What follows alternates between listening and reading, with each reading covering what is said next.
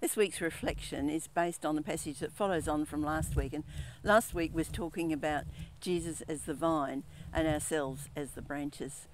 But this one, even though it continues the same theme, it's focusing on love. And the passage begins, "As the Father has loved me, so I have loved you."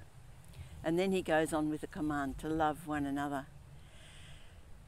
He gives the greatest example of love, saying the best example is that someone should lay down their life for another. And of course, that's exactly what Jesus did for us. But the question for us is, do we really experience God's love? Do we actually believe that he could love us?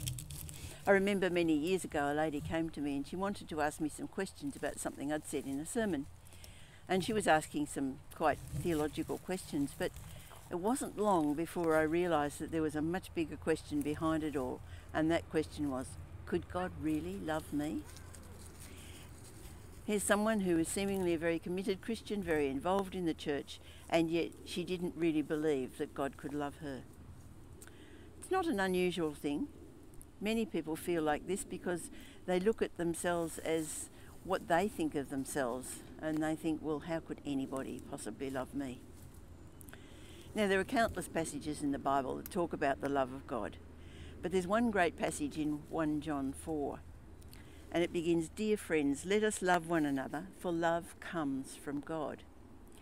And then the verse goes on, God is love. Now, it doesn't say God is very loving, it says God is love. In other words, the very essence of God is love, and the very essence of love is God. But it also means that if we really want to know what love is, then we need to know God.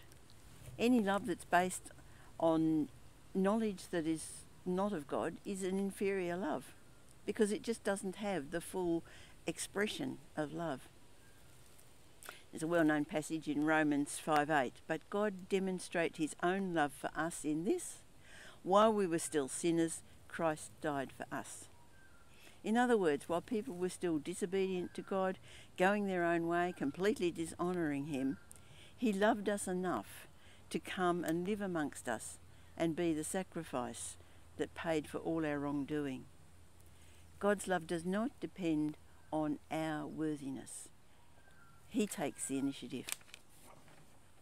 His love for humanity extended even to those who were nailing him to the cross, through nails through his hands, through his feet. But he asked the Father to forgive them because he said, look, these guys just don't know what they're doing. God's love is there for us no matter what we've done. But this is where many fall into a mistake of saying, well, God loves us no matter what I've done, therefore it doesn't matter what I do. He's still going to welcome me into heaven. It seems to be such a general assumption amongst the Australian population that it's a little bit frightening, because it completely ignores the fact that God is a holy and a righteous God, and he cannot tolerate the normal human behaviour. When the Apostle John saw the risen Jesus in a vision, it says, when I saw him, I fell at his feet as though dead. Now, this is a disciple who lived with Jesus for 3 years, the disciple who's described as the one that Jesus loved. He was part of the inner circle of Peter, James and John, and yet seeing the risen Jesus in all his glory was absolutely terrifying to him. He described him like this: the hair on his head was white like wool, as white as snow, and his eyes were blazing like fire. His feet were like bronze glowing in a furnace, and his voice was like the sound of rushing water. In his right hand were 7 stars, and coming out of his mouth was a sharp, 2-edged sword. His face was like the sun, shining in all its brilliance. That's not a picture of gentle Jesus, meek and mild. Jesus said to John, I hold the keys of death and hell. There is judgment when we leave this earth. The only way we can afford being banished from God's presence forever is if we accept personally what Jesus has done for us. He paid the sacrifice. He made the sacrifice for us, so we don't have to pay the penalty. Now, there are those who joke about, oh, I'll go to hell and I can party on with all my mates. What they don't realise is God is love, and to be banished from the presence of God forever means a place of absolutely no love. We love here because God's presence is all around us, and that's what gives us the power to love one another. But to be completely banished from God's presence is to be completely without love. But back to the positives of the gospel. God is love, and while we're here on this earth, his love for us is unwavering. It's demonstrated in Jesus that he was willing to go to the cross for us, but also he still reaches out. Revelation 3:20 says this is Jesus speaking. Here I am, I stand at the door and knock. If anyone hears my voice and opens the door, I will come in and eat with them, and they with me. In other words, Jesus never stops knocking.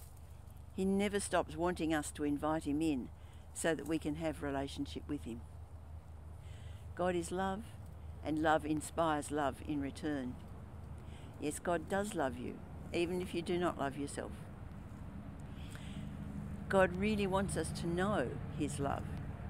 I've told this story before, I think, but on the Alpha tapes, Nikki Gumbel tells the story of a Russian woman who didn't really feel that God loved her. She just didn't know.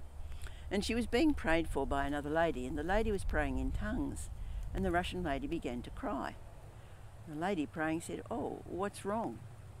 And she said, "You're praying in Russian." Now that really got the lady who was praying worried, because she didn't speak Russian, and she said, "Oh, what am I saying? What am I saying?" And the lady said, "You're just saying over and over, 'I love you, my child, I love you.'"